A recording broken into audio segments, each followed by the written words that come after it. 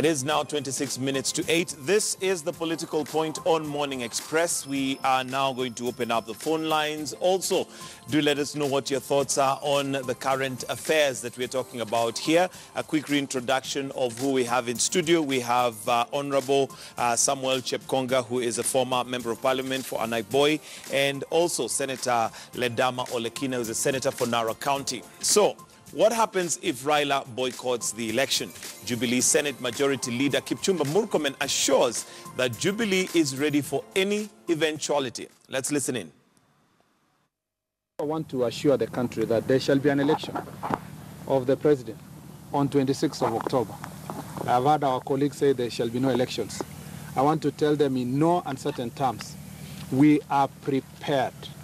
We are properly prepared as Jubilee for even a situation where they will not participate in the elections, or where they will want to cause violence so that the election cannot take place, or where they want to go to court to stop the elections from taking place. We are prepared for all the scenarios. All right, so that's what he had to say. Let me start with you, Honorable Chepkonga. Jubilee is prepared. What preparations are in place? Michael, let me tell you. You know, when we were very disappointed, of course, with the ruling of the Supreme Court to nullify the lead of Uhuru Kenyatta, in which he had outrightly won with a margin of 1.5 million votes. But not that is water under the bridge. We cannot go back. The decision has been made. We have accepted, but grudgingly we have said, look, since we believe in the rule of law, let us continue to soldier on. Because we believe ultimately the Kenyans must make the decision. And what you have just heard Murkomen say is that, you know, we as Jubilee, notwithstanding our disappointment, discouragement by the Supreme Court, we have said, let us roll up our sleeves, let us move to the campaigns. And that's the reason why you see most of us are on the campaign trail, including the president himself. He is not a joker. He has just decided to comply and to obey the instructions and the orders of the Supreme Court. The Supreme Court made it abundantly very clear that Jubilee and NASA, you go back for fresh elections. And that's what we have just done. The only thing that we are being accused is we are being accused for being law-abiding citizens by accepting, by accepting what the Supreme Court has stated. Although we did not agree with them. We did not agree with them. We said, look, you know, this is not a fair decision. This was in all angles. I mean, I'm a lawyer myself of almost 30 years. I mean, surely. Okay, good. For somebody to come up and nullify the numbers. You know, for me, I stood on the queue. In fact, I was not even allowed to bypass the queue. Allow me to pause in and interrupt a little bit, because I want us to look at where we are today. That's where we were, but where we are today. What happens from a legal perspective if Raila Amolo Odinga pulls out and says he will not participate? And you just heard Murkomen stating very clearly what the law says. The elections will have to be conducted. And I told you, the window for abandonment, so that President Uhuru Kenyatta is declared as the duly elected president, as soon as passed. He should have abandoned these 3 days if he thought that there's not going to be a level playing field. Now it is too late. Elections must be conducted by IBC in all the 290 constituencies. Whether Raila Odinga or Kalonzo likes it, that's a moot point. This grandstanding and brinkmanship, political brinkmanship in Nairobi here, will not help them to get the votes, will not help them to become the president of this country. If their desire is to become the president of this country, is that they need to participate, they need to convince Kenyans, including me, that they should vote for him. At the moment, I don't see why I should vote for them. Because they have not convinced me. I think if the only thing that they are seeking to convince Kenyans is to stone me while driving along Uhuru Highway, which I saw they've stoned so many vehicles, damaging them, destroying people's property, Senator, in the name of exercising some constitutional right. All right. I mean, surely. Senator. One thing is that, and I want to remind my good friend here, is that you cannot force me to do anything against my will. No, not even the court can force Raila to participate in an election which he knows that laws are being made to disadvantage him. That is issue number one. Number two, you cannot, as a state, and I know this is what you'll probably try to do, you cannot force Kenyans to go and vote in each of the 290 constituencies if they say they do not vote. I want to give you a good sober advice, and I know my good friend Kitunyi would give you the same advice. Do not ignore Raila. Ignore him at your own peril. You cannot. What we ought to do now is to say, gentlemen, we are in this situation. And I want to repeat this categorically, that this country is very important for the 45 million Kenyans. We ought to sit down and say, here we are, there are no elections which are going to be held. Because the demands that we asked for, what IEBC violated, they actually ignored the court orders. No, we have requested, one of the players has requested that make these changes, okay? But before even those changes are made, the other player comes in and says, you know what, I'm smarter than you. Because I have numbers, I will change the laws to be able to make sure that they are advantageous towards my side. So in this case, we have a problem.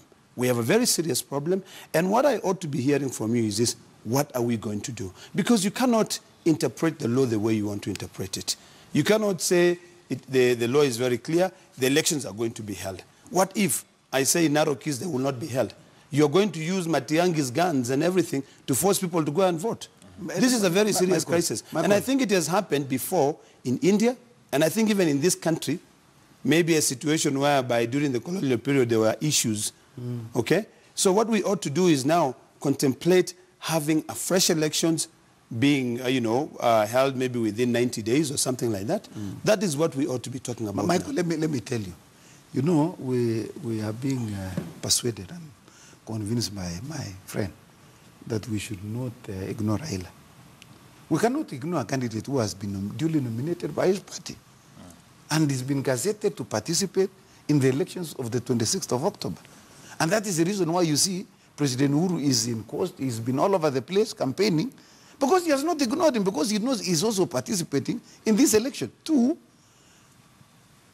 NASA, the NASA brigade went and had a meeting with IBC. It was not an idle meeting. I'm told it went for 3 or 4 hours. What would they be discussing for 3 hours? They were not discussing the abandonment of elections. They were trying to convince and persuade IBC that they should accept the irreducible minimum. And I think Chebukati came out and said, we have had a deal. It is only that NASA said, we don't have a deal. The only deal which comes that is acceptable to NASA is a deal that will be announced by one candidate called Raila Odinga. I mean, there's not going to be anything like that. You think we will accept to be taken to the slaughterhouse like a cow? All right. Who is not aware that it's going to be slaughtered. Second, let me. Yes, Michael, you just talked about in a sweeping manner. Yes, I want to do that as we project and say, what do we do now? Because that's where we're in a situation. No. Let me tell you. There's nothing like what do we do now. We have a Supreme Court order which has directed and instructed IBC to conduct fresh presidential elections. Didn't tell you to yes, and that is order number 4. They are very happy with orders number 1, 2, 3. They went and sought orders. You must live by your own words. If you go and seek orders, you don't expect to get all favorable orders. There are orders which are going to be unacceptable to you. And even the Supreme Court itself, it stated very clearly. The irreducible minimum includes removal of commissioners. And the High Court, in a decision which was delivered yesterday, as late as yesterday, in which they sent proxies to go to court, 3 of them, they went and sought for the removal of about 8 members of the commission. No. You know what the court. No, I'm just telling you what the court said. The court said in its decision, Justice Mativo, if they have a problem, they should go back to justice. He said, this is a very tired narrative. People come to court to tell us to give them orders in something that is completely clear. Article 251 of the Constitution provides for means and ways of removal of commissioners, and there are legal instruments that provide for ways and means of removal of staff. And that is the reason why this decision was, in fact, the court made a decision and said, look, this ought not to be here. and it dismissed. Okay. Although it did not dismiss with cause, which it should have actually dismissed with cause. With cause. In my view, because it was a very frivolous. Senator, you want to respond to that? And Michael, you talked about not. Michael, you have forgotten one thing that he said. He said that Jubilee is rushing to make laws to apply retrospectively. This is very basic law, which we are taught in first year, that there is no law which applies retrospectively. And I'm sure you saw most of those members of parliament sitting in those committees, the ad hoc committee. Most of them are lawyers. They know that they cannot apply a law to say what the decision of the Supreme Court was also null and void. They cannot do that. There's no law which is applied. I mean, it will be struck. The Constitution itself is very clear. There is no there's no law. First of all, and so the laws which are being made they are being made for posterity. First of all, and they are supposed to engage. They are supposed to engage Parliament. You know this thing of abandoning. They have abandoned everything. They have abandoned. All right, walking. They have abandoned doing. Let me bring in Senator before we lose the train of thought. That's a very interesting thing that you're talking about. You and I were having a discussion off the record, and then you bring it on record. And I actually said, we cannot go back. That is what I meant by being retrogressive. Okay? So you cannot amend laws that will take us back. Okay? And in this case... No, but you tell us, we'll take you back to where? Listen. It will take us back to the Kanu era. Okay? Tell us, on Senator Ledema, which law specifically you are making reference in the amendment laws that was in Kanu era, that was removed in 1991 I can tell you that very well. I can tell you that very clearly. When you look at the issue of the penal code, which I don't want to go back to, I think we have better things to talk about rather than being petty in looking at different specific matters. If you look at the subversion rule in the penal code, what happened? It has never been used. It started being used the other day with Bobby Owino. So that is the one thing. Number two, we made it. Listen. In this amendment, what you're trying to do is you're denying, you're withdrawing the powers of the commissioners. You're actually watering them down. Remember that the same chairperson of the commission in these amendments that you now want to give any Tom, Dick, and Harry, that person needs to have laws so that he can even be able to arbitrate in party primaries. You need somebody who can be able to serve as a judge of the Supreme Court. You've got to look at the law in totality. Does it only apply to this one election? And do you only want it to benefit you? So let us not go back to things that we've been talking about. Last week, you and I discussed here. We argued about the things that we find that you want to do to be able to favor you. I made it very clear that the laws which are being amended solely to benefit Jubilee, to benefit the Uhuru, and actually not even the incumbent, in this case, if there was somebody else. This is specifically to benefit Uhuru and Ruto. Okay? So let us not go back that. Today, we are going to argue that in the House. It is being taken to plenary. We are going to discuss it. We are going to fight it. We are going to oppose it. All Kenyans opposed it. Everyone who went there did oppose it. The international community opposed it. All right. Some of them... Now, let me finish. You've given him a lot of time, and he likes interjecting so much. I think what we ought to do is to remember that these laws will not be for the good of this country. We cannot take this country back. If you are dying so much for power, you should go there and talk to the people to elect you, not for you to come and change the laws. So the reason why we're saying we will not participate in this election is very clear. We cannot spend 14 billion of Kenyans' public funds, of Kenyans' money, to be able to put in a sham election. We cannot also spend Kenyans' money to entertain people at State House. If you want votes, go to Narok and ask for votes in Narok. Don't be calling people to State House. Those are things which are taking us back. Allow me to take a few calls. Michael, just before you take the calls, the so-called entertainment that is, it is bad to be made in a public TV that... What do you mean? You are doing that? You've invited Narok residents and you've given them 3,000 shillings each? The 13 billion shillings which has been budgeted for IBC is being used for entertainment by Jubilee. I did not say the 13 billion. You know, Gitonga, I made it very clear. Gitonga, I told Chepkwong that we are not going to spend 14 or 13 billion shillings to hold a sham election. Number two, I said Jubilee should stop using public funds entertaining people in State House. All right, but that's what I said. But Michael, they are not using their own money. They are using our money. Michael, the election is flawed in accordance in whose opinion? It is flawed in the opinion of one player who wants advantage in this election and he is not getting it. No. All right, I'm going to take some calls now. Let me take a call from Robert in Kisii and hear what Kenyans have to say. Good morning, Robert. Thank you for your call. To your comment or question. Thank you, Michael. Thank you, Michael. I'm seeing Jepkonga is still talking. You can go ahead. Go ahead. I have about 3 points to make. Make them brief, please, and straight to the point.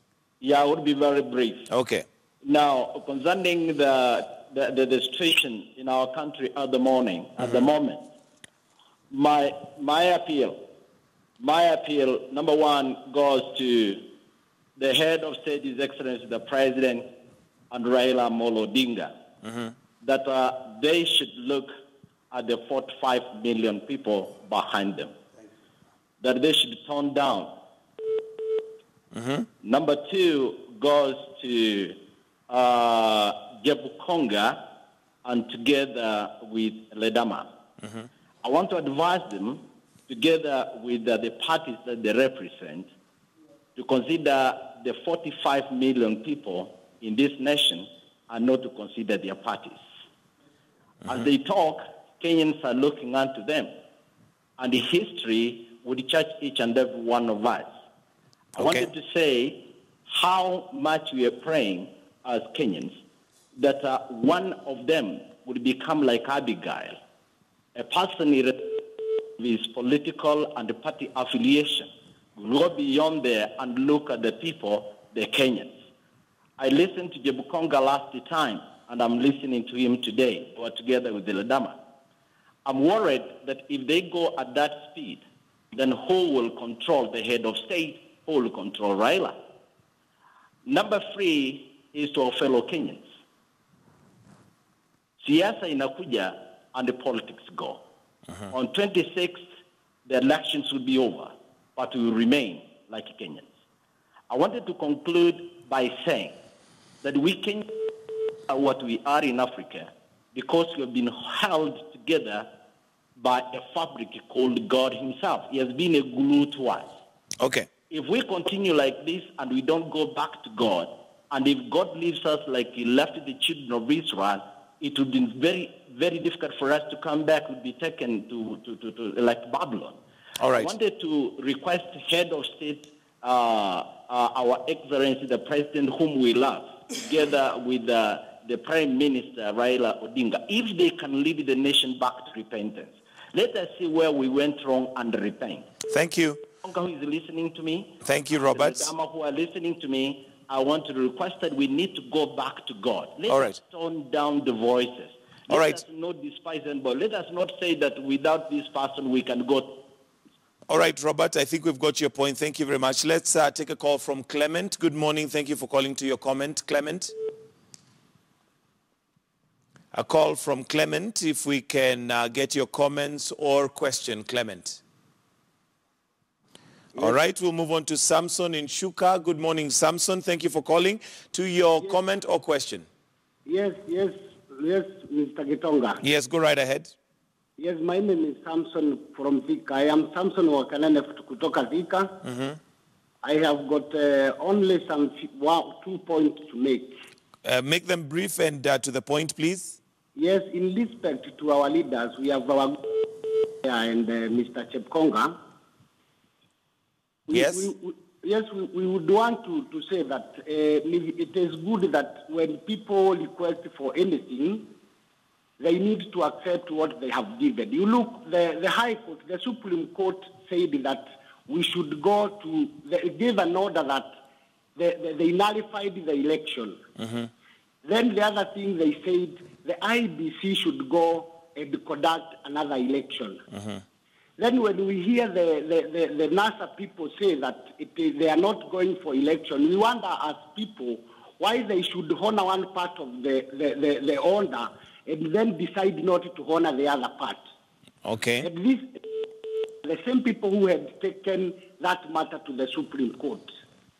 Then I need to ask my good friend Senator, because he seems to be contradicting himself when he say, let somebody go to NALOC and request people to vote for him. If one go and ask for vote from Kenyans, and then he says that they will not go for election, we fail to understand. The other point I fail to understand is when other people talk and say that the Kenyan people say, do they forget that other people who are in other place are also Kenyans? Or what to scrutinize and define where Kenyan people means? What does it mean to talk about Kenyan people? Are they the only NASA people who are called Kenyans? Because they go on the street. When they go on the street, they start saying the Kenyan people are saying. We who are not going on the street, we are also Kenyans, and we need to have our say. All right. The last comment, please, I need one to give is, we request our leaders to have sober minds. Let them come together, unite this country, and we move on. Thank you, Mr. Getonga. Thank you very much, Samson from Thika. We're going to take a short break at this point and release KTN home. And those of us on KTN News, we continue with this political